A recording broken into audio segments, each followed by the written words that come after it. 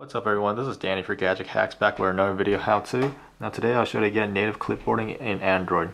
You're going to need Xposed installer, so be sure to check out the tutorial and get that installed. I'm going to launch into Xposed, and then you want to go to search and look for native clipboard. Just tap on there, go to versions and install it. I already have it installed and set up with Xposed, so I'm not going to do that. Now all you have to do now is go to any app. Let's go to Google Keep, for example. I'm going to highlight something. Now I get the option to copy.